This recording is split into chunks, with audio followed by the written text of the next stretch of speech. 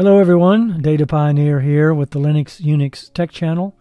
And what do we got on the cards for today? Well, I thought today I'd do part 2 of the OrangeHRM series that I have already started in part 1. So if you haven't watched the part 1 video, you need to watch that before watching this one. And in this particular video, what I'm going to do is switch over to the HRM, the OrangeHRM application, which is a Docker container application running on bare metal, not on the Ubuntu virtual machine that I had in part 1. To access that, let me go ahead and show you how I do it. I've got Nginx Proxy Manager set up, and that's a great little application too, by the way. It runs in Portainer on my desktop computer. Actually, the application itself runs on a Raspberry Pi, but I access it via the desktop computer. And so I've got like 8 different container apps that I control in Nginx Proxy Manager. And what that does is it allows me to set this up as a subdomain of a domain that I own, which is dancalloway.com. And by virtue of the fact that I can do that with Nginx Proxy Manager, I can also encrypt it with a Let's Encrypt SSL certificate to make it secure. So here's the particular one that I've done. It's again HTTP 192.168.1.243. That's the server that I have OrangeHRM running on, and I have it Let's Encrypt encrypted. It is public, so you can access it via the web. And so I'm going to go ahead and click on the OrangeHRM, and that takes you to the actual site, which is secure. All right, and so here's the login screen, and the company that I have set up in here is different from the one I showed you in part 1. This is called CRW Incorporated. Stands for Callaway Remote Workers. So this is a fictitious company, and everything about it is fictitious. I don't own this company, and I don't have employees working for me. But I started playing around with this application and just went wild with it. So it's great. This is an application, though. It's for the serious user, open source. If you own a small business, you can definitely run your small business, manage your people using this application. Very easy to set up, very easy to manage and configure. So let's go ahead and log in. I'm going to log in as OrangeHRM admin. And so when I click on that, I've got RoboForm doing all the password management for me, which is nice. This is the admin interface for OrangeHRM, and I configured the everything about this. I'll show you how I did it here in a moment, but I'm not punched in, which means I've got a time clock set up here, but I'm the president of the company, and I've got 15 or 14 workers that are working for me, so altogether 15 employees, including myself. And this is the dashboard you're looking at right now. It's got things on it like time at work, my actions, quick launch of like assign leave, leave list, apply leave. So when an employee applies for leave, I can take a look at the leave list and see who's applied. Of course, the managers of those employees would be the one to approve or disapprove their leave, but I can monitor that, and I can even look at my own leave here, obviously, and I can apply for leave here using this button. Buzz latest posts. This is the forum interface within OrangeHRM. Yes, it does have an internal forum of sorts that you can post announcements, or I can, or one of the managers can do that as well. I can take a look at employees that are on leave today and see who's here, who's not here. This particular aspect, employee distribution by subunit, I must not be using it properly because I have set up subunits, but it doesn't seem to be picking those up, so I'll have to investigate that further. I'm sure it's something I'm doing wrong, so but that's not working now. However, this is working. Employee distribution by location. I've got different locations: East Coast U.S., Midwest U.S., North Mariana Islands, Southeast U.S., West Coast U.S., and of course unassigned. And so that's the dashboard functionality here. Quick and dirty look at that. So let's go up to the admin. So if I go to the admin, I've got several sections here: user management, job, organization, qualifications, nationalities, corporate branding, and configuration.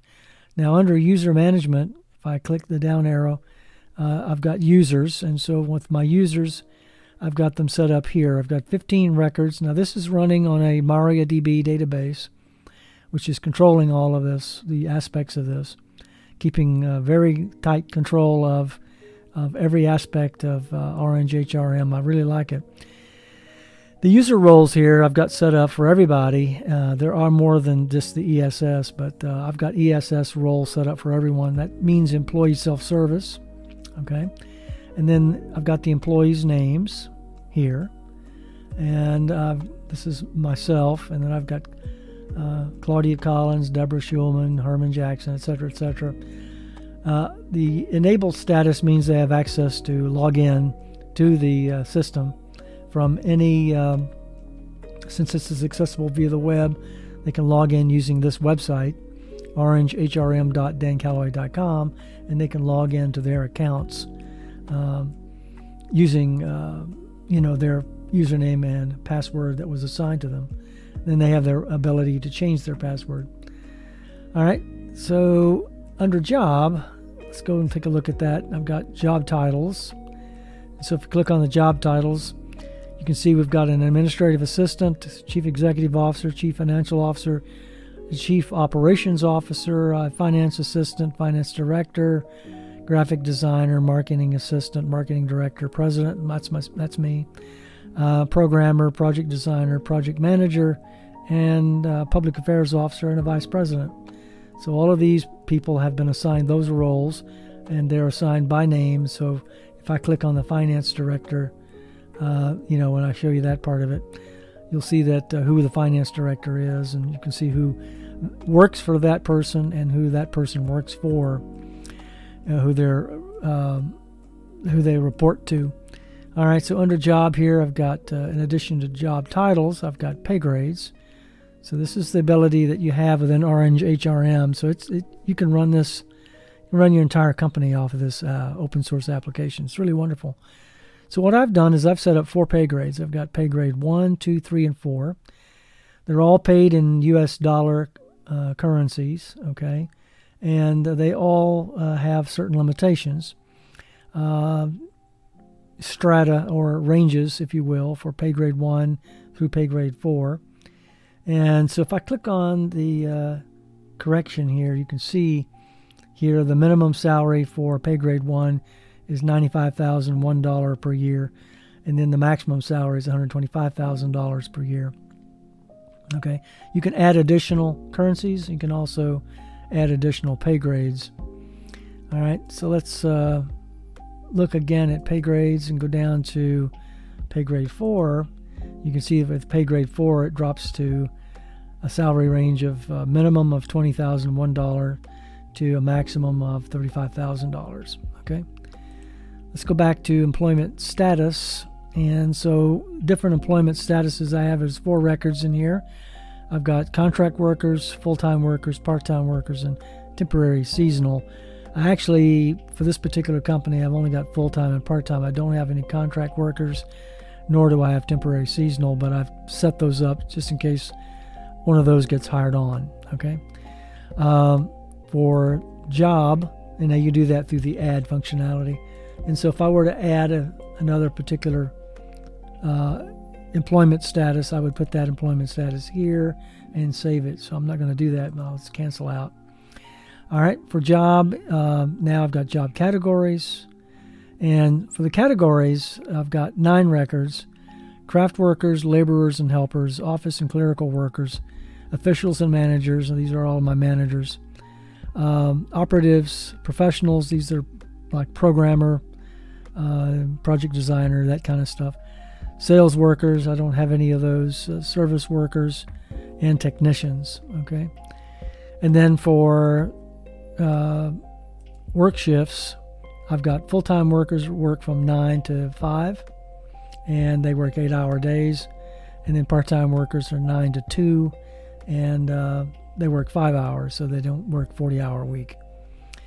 Under organization, I've I've got general information under the organization.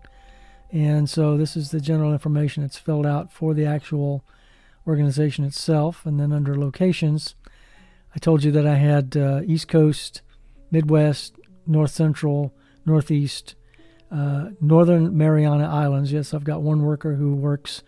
It's a U.S. territory, but that individual, a she, a female, works in the Northern Mariana Islands because they're all outside workers. You know, they're ESS workers, and they all are remote workers, so they don't work at the home location. Northwest U.S., South Central, Southeast, Southwest, and West Coast. Okay, don't have every employee doesn't fit every one of these categories, but they potentially could be. Since I've only got 11 records, I've got 14 employees other than myself. Obviously, there's some categories here that have not been touched. All right, for organization 2, I've also got structure, and under this, I've set this up, and you can do that. You can turn the edit on so that you can modify this, and you can add a particular structure. I'm going to turn the edit off so I don't mess around with it. But here's the company name, CRW Incorporated, and there I am as president. Underneath, I've got vice president, and underneath that, I've got public affairs officer and administrative assistant. Now, the reason these two are underneath the vice president, but they're also underneath the president, is they have a double role. The public affairs officer reports both to the vice president and president, and the administrative assistant, i.e. secretary of sorts, reports to both as well. So serves as the secretary for the president and vice president. Underneath the vice president, if you toggle that down, the vice president got the CEO, CFO, and COO that report to the vice president specifically. All right, and underneath the CEO, I've got a marketing director that reports to the CEO, and I've got a marketing assistant that reports to the marketing directory. Now, the cool thing about this OrangeHRM is if you have a subordinate worker, somebody that reports, so if I have a marketing director and I have that person reporting to the CEO, when I set that up in the system so the marketing director reports to the CEO, it automatically has that marketing director as a subordinate of the CEO. You don't have to go in and say, okay, well, if this guy reports to him, then I have to set up this guy being a subordinate of him. You don't have to do that, which is really cool. Cuts down on the amount of work you have to do here. For the CFO, Chief Financial Officer, I've got a finance director that reports to that person, and then underneath that finance director, I've got a finance assistant. All right, so that finance assistant reports directly to the finance director, okay? And then I've got the finance director reporting directly to the CFO. The finance director does not report directly to the vice president or to myself. For the COO, I've got a project manager, and then underneath the project manager, I've got 3 employees with 3 job titles. I've got a project designer, a programmer, and a graphic designer that report to the project manager, who then reports to the COO, okay? And then I've got public affairs and administrative assistant, as I mentioned earlier. All right, so for qualifications, and this is an area I haven't touched much on yet, but you've got the ability to set up various skill levels, okay? And then you've got education that you can do. So I've got doctoral, graduate, high school, and postgraduate level education. I've got, the reason for that is for promotions and for licenses and things of that sort. So here under licenses, I don't have anything set up yet. So no one that's working for me in this fictitious company currently requires a license, although that it's possible in the future that I will set that up when I play around this more. Languages, I've got English, French, German, and Spanish speaking people, or could potentially, and traditional Chinese. All right, so I've got those set up. I can add more if I want to by just clicking the add button and adding those. All right, so for memberships, individuals may belong to professional organizations or members of particular professional organizations, such as ACM, AMA, the American Marketing Association. I've got an employee who belongs to the American Marketing Association. The Academy of Management, all of my CFO, CEO, and COO are members of the Academy of Management. That was a requirement for their hire. And then Association of Science and Technology, Association of Women in Computing, CompTIA, IEEE, and on, okay? My programmer, for instance, belongs to the Python Software Foundation. All right, so for nationalities here, I've got 14 records, 193 records, rather, of different nationalities. That was built into the system already.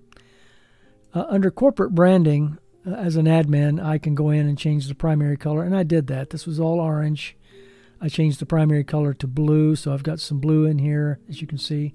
And then I've got a primary graduate color, which is what you see here. And then a secondary color is red, and a primary graduate color, gradient color is this one here. And I don't have any secondary font colors or primary font colors. I've got some logos, so I've got the client logo up here, which is, and I've got that at Keep Current. I've got a client banner, and that's out on the client banner is out on the client side, and then the login banner is the login thing that you saw when we started the video, and that's the CRW logo right here, CRW logo banner, and I can change that. So as time goes on, it might change, and so I can change that as well. And then so what I do is, if I want to reset everything, I just reset to default. If I want to preview what it looks like, I can preview it here, and I can publish if I make changes. All right, so let's move away from the admin side now. Well, actually, configuration, I've got one other thing. Haven't touched much of this, and the reason for that is I don't have the ability here at home to set up email configuration because I'm on a residential account with my ISP, and so I can't set up a mail server and do the nice things I could do if I had if I had this thing out on a DigitalOcean account, virtual server, VPS, or if I had it on Linode or something like that, then I could set up the email configuration. It's very difficult to set that up these days because you've got a lot of requirements now with controls in place to prevent spamming. So it requires you to do a lot of work to set this up properly. All right, so let's go over here to the next section, which is a PIM, which is Personnel Information Management. And if I click on the PIM, I can go over here to Configuration. I can set up optional fields, custom fields, data imports, reporting methods, and termination reasons. So reporting methods here are direct or indirect reporting. Some employees report directly to their supervisor. Some report indirectly to others. So I've got that ability set up in here as well. For termination reasons, I've got some termination reasons set up. So if I terminate an employee, it might be for a contract not renewed, or deceased, or laid off, or physically disabled and compensated. It could be that the individual resigned because the company requested that they resign, or they retired. Different reasons for resignation or termination, as it's now called in HRM world.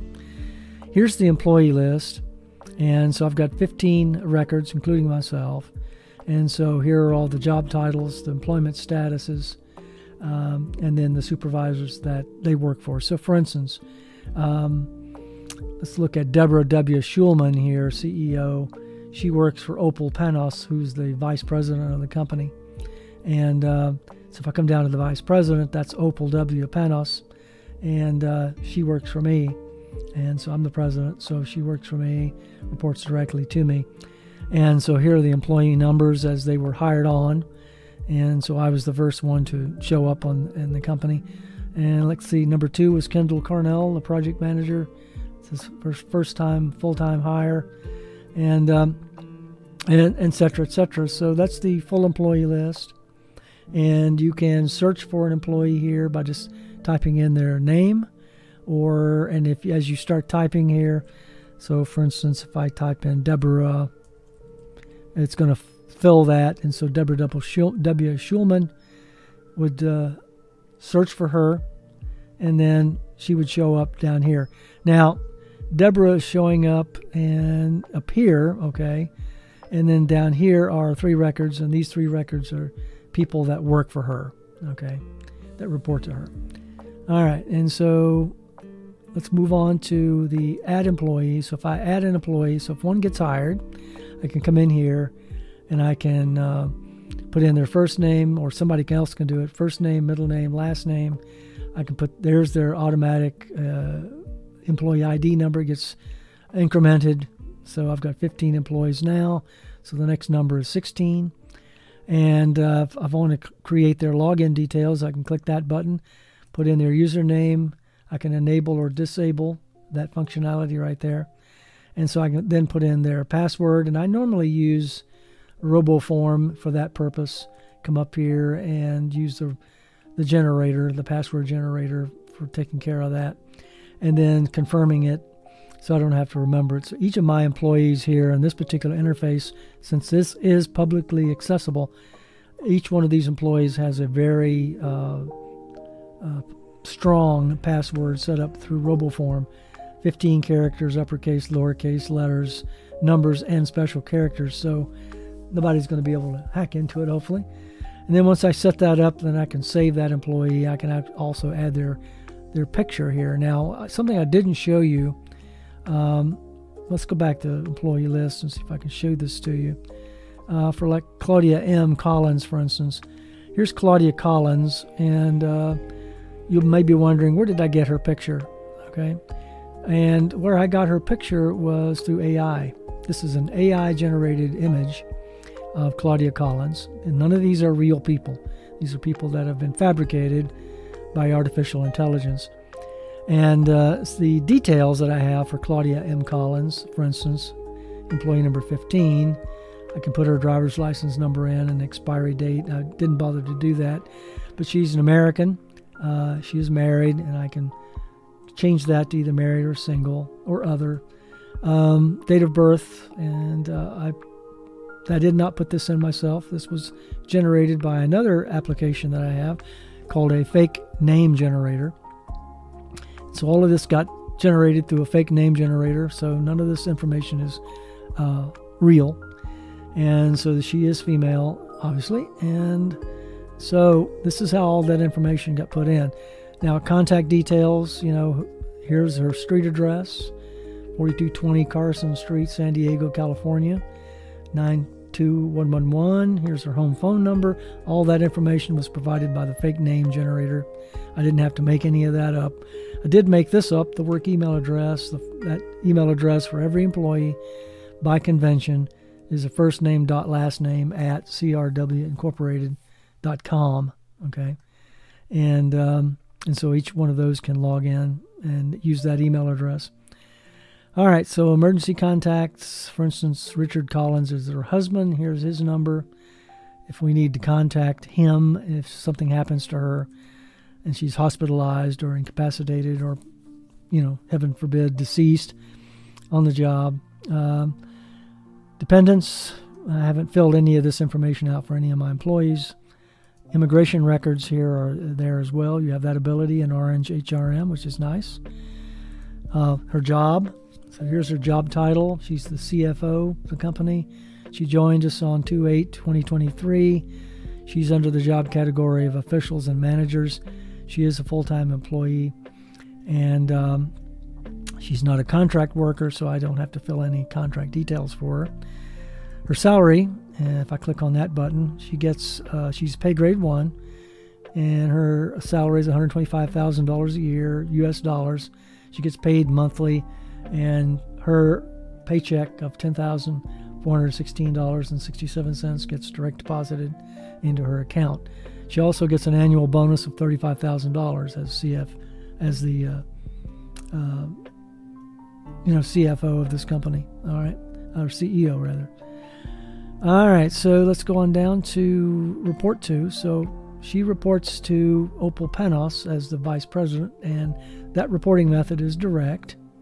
All right, and then she has someone who's working for her, Ramona Koch, who reports directly to Claudia Collins as well. And that was all set up in the system here. All right, so qualifications. I haven't added work experience or education or skills or any of that here. I haven't had time to set all of that up for each employee. It's a lot of work. And I just wanted enough to show you what I've done here. So for memberships, though, I think I did go in here and put her in as a member of the Academy of Management, which was, as I mentioned earlier, a requirement for employment. All right, and so let's move on. So if I want to add an employee, as I mentioned, that's how I do it. If I want to generate any reports, I can do that. So a PIM sample report here, I can either go over, and this particular button, I'm not quite sure what that is. I'd have to investigate that. But there appears to be a PIM sample report, and you can set up personnel information management reports, and you can generate those by just clicking the Add button and telling the system what it is you want to do, what records you want to, fields you want to display, what selection criteria you want to use.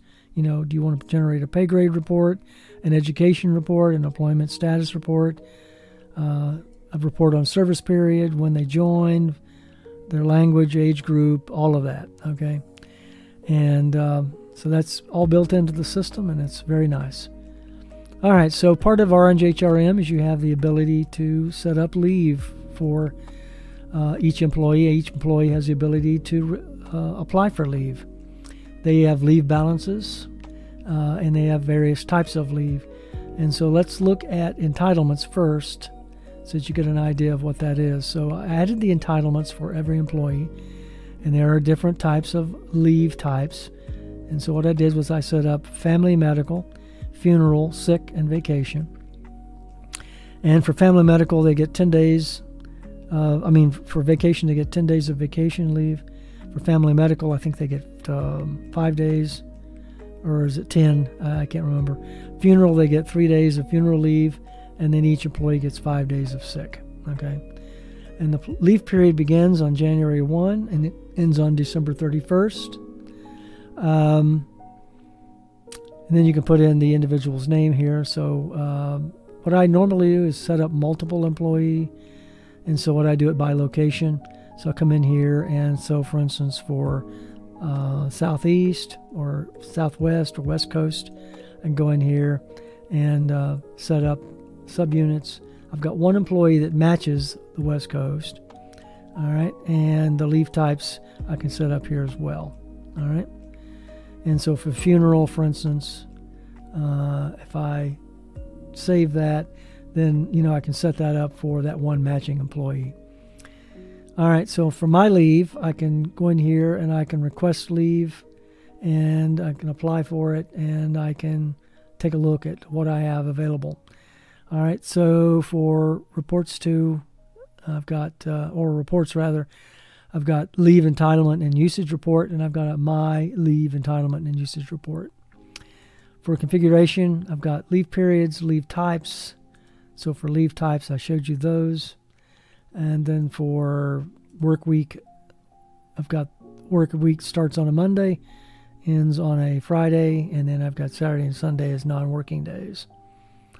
And then for holidays, I've got all the holidays in here: New Year's Day, Martin Luther King Day, President's Day, Independence Day, Juneteenth, Columbus Day, etc., Veterans Day. All of those are in there. These are federal holidays, and they're entitled, each employee is entitled to the day off on those days. And so this keeps me straight on if a person requests leave over that holiday, or if they want to work over that holiday, it's a federal holiday, they can't do that.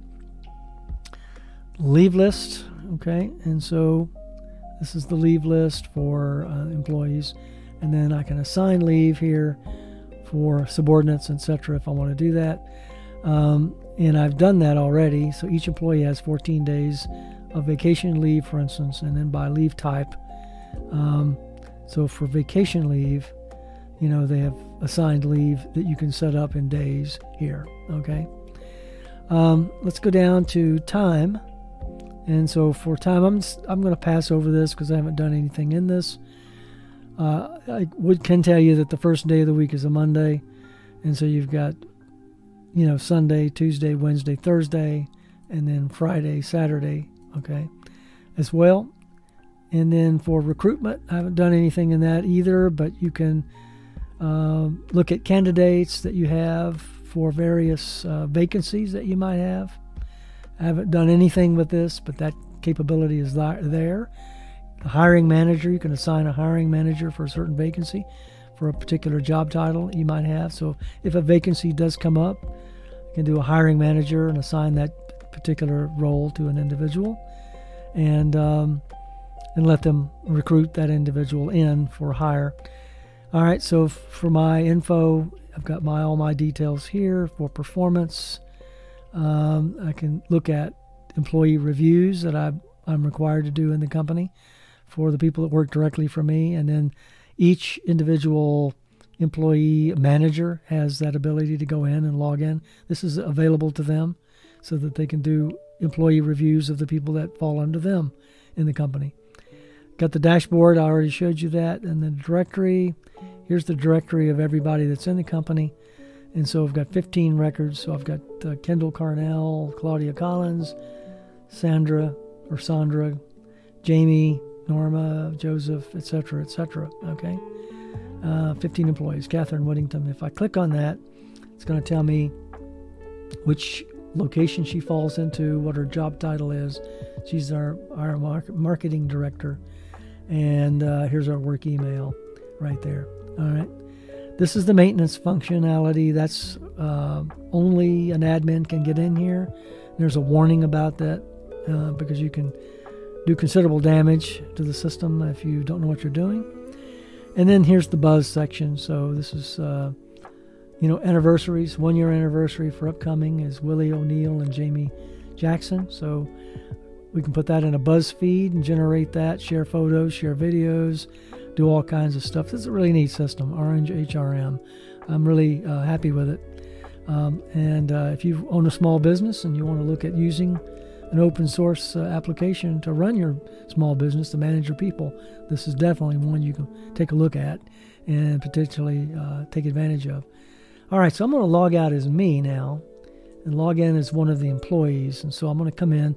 So all the employees, when they access the system here at orangehrm.dancalloway.com, will be presented with this login screen. And so when I come over, they can come over and they would log in. So let Opal Panos, the vice president, log in.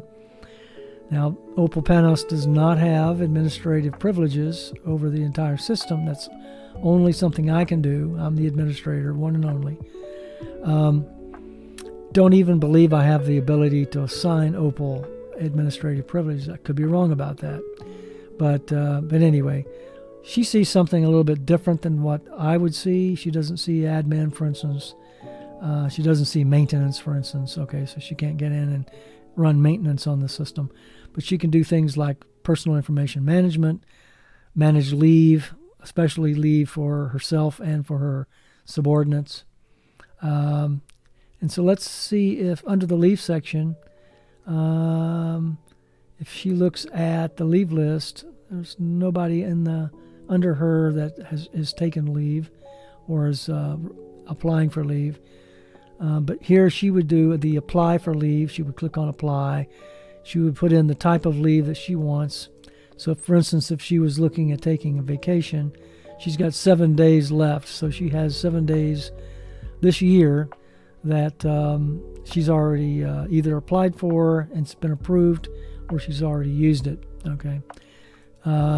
For family medical, she's got 10 days of family medical leave. She hasn't used any family medical leave this year. If she wanted to look at performance that had been done on her, she has access to this, and no other employee other than Opal Panos can see this.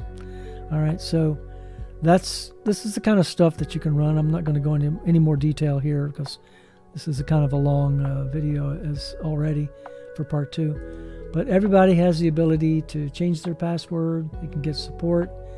They can look at the about here, and they can log out, log back in at will.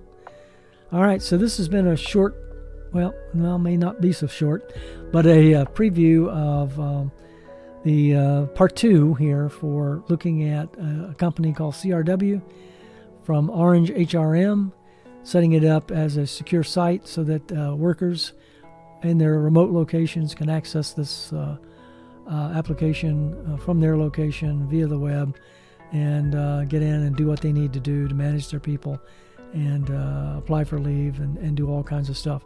Hope you enjoyed that. If you thought this was useful, please click the thumbs up down below.